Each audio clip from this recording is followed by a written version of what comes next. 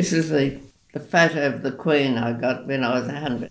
I mean, she doesn't personally do it all because there's too many of us, but it's nice to get one.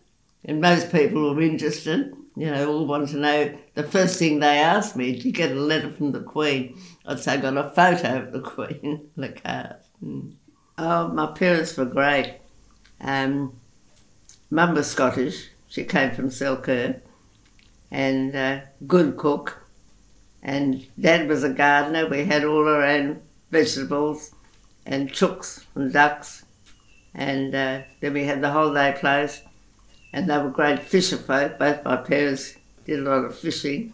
Dad was a lifesaver at freshwater before the First World War.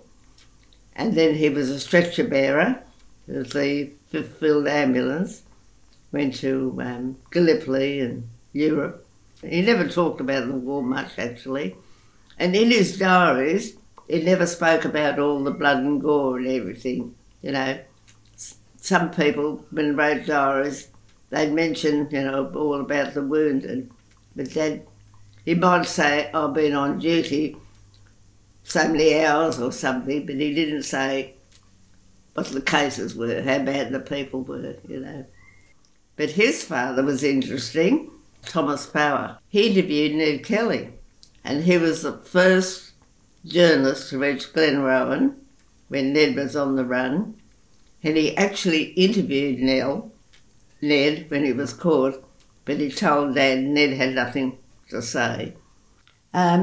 Shorthand, typing and bookkeeping, and on English, because I remember he had spelling, a lot of spelling.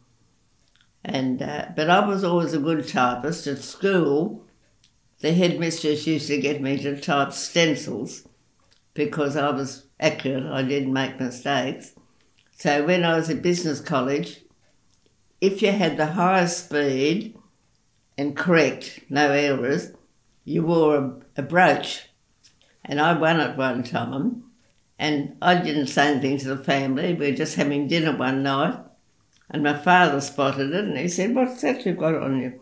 And I told him, but I only got it the once, but at least I did get it. A Jewish lady asked for volunteers, so I was the only one in the office that volunteered. So after work, we'd take orders from the servicemen, what they wanted to eat, and then pick it up and bring it to the tables.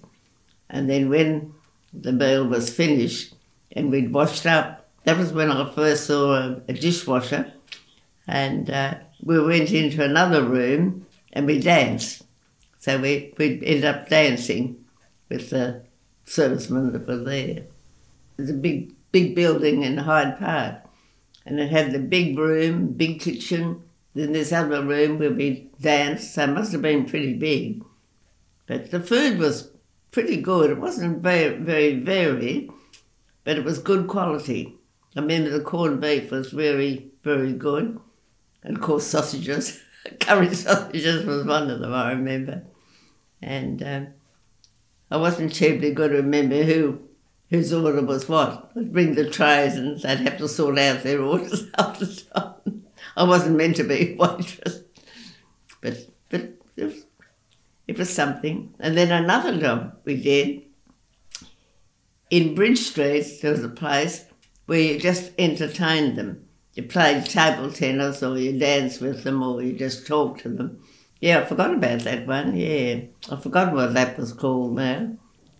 I think they were just needed company, someone to talk to themselves, the servicemen. And during the war I met up with an American one up at Coolangatta. Another girl from work and I in 1944, we went to Coolangatta. There were a lot of American, and one was staying in the guest house where we were, and they asked me how to show them how to surf. They were watching me in the surf apparently. And so I had platonic friendship with that fellow. So I can't even remember his name. Yeah, so and up at Coolangatta they had this Jazzland, I think they called it. watching all the Americans do all that dancing they did, you know, remember? I can never do it. So I like the work. Yeah. Doing shorthand and bookkeeping, typing. So, yeah. But during the war, I worked for the Department of the Interior, and I was secretary to the accountant there.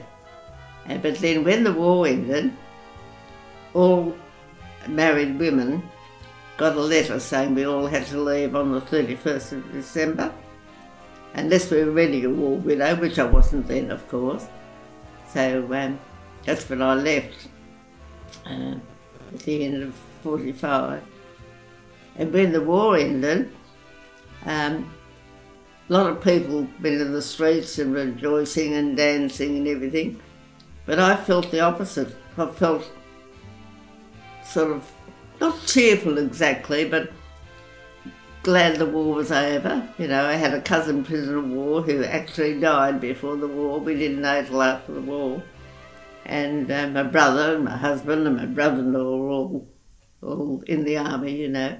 So I went on the roof at where we worked and just was up there for a while. Don't know what I was doing, but that's what I did. Then I went home to Mum, to be company for Mum. And then afterwards, all the others in the office were dancing and singing in the streets. But for some reason or other, I didn't feel like that. I just felt I should be with Mum, you know. His name was Noel Tanner. It was the first real date was to see Four Feathers at the State Theatre, front seat of the dress circle, and a box of chocolates and ice cream. And that continued all the time. We've still got my box of chocolates and ice cream in them. So we, as I say, we both were the same kind of people. Well, my mother was like that, you know. You're careful with money and not mean, but careful that you didn't waste it on. Like we never went out for dinner and things like that because we were saving up to build. I've still got the plans of the house actually, but of course we never got around to building because of him dying. I was married during the war, 1943, and lived at home until the war ended. And that was our wedding day on the 16th of January, leaving St Stephen's Church only to drive to King Street, where the reception was at a place that the guests could all walk to because of petrol rationing. People didn't have petrol for their cars. So that's why we were married in the city. I remember they had big gladioli in the church and my bridesmaid was carrying pink gladioli. It was all arranged, but it wasn't. And when I was going, there were soldiers on guard outside state government, and the soldiers saluted me when I was going along to the wedding. And then an uncle of mine put a boot behind the car that took me down to the reception. He tied a boot behind the car to go along. So we went to Newcastle for our honeymoon, but we're staying in a hotel that overlooked the beach. So when I was first going, I'm thinking Newcastle with BHP and things, you know.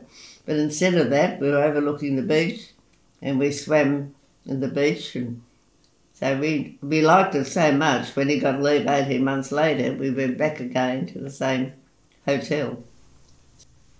Well, as it turned out, my mother-in-law had the heart attack and Noel was still in the army. And I went down to Greenwich and I did the cooking, running the house for 6 people.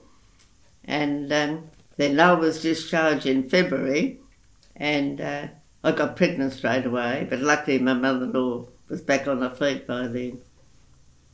We knew each other a long time before we started going out together.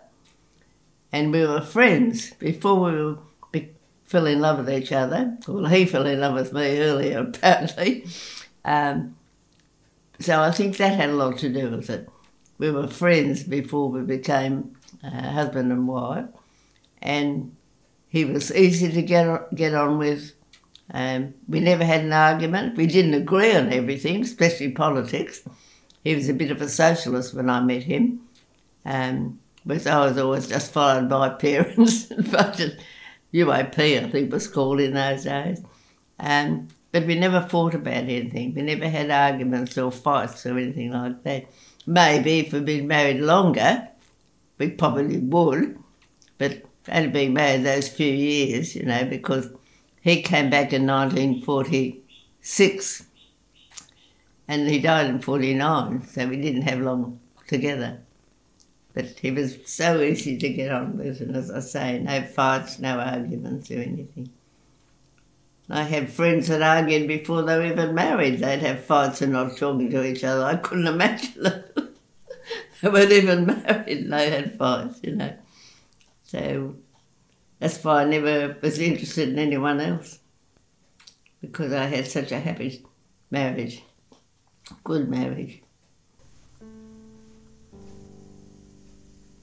Now, what happened first of all? No, his testicle filled with blood, and he went to the doctor and had it drained, and then he said he'd have to cut testicle. So in November, they cut the testicle off. Then he went in the Sydney-Hobart yacht race. Then he went again at Easter in a yacht race to Jarvis Bay on Mistral. And then he had a backache, and then it turned out in May, when he vomited and had pain, it turned out to be a tumour in his stomach. But they treated him for 6 weeks for stone the kidney before that. So in October he died, as quick as that, at Gloucester House. I break up the leaves every so often too. They're very slow this year.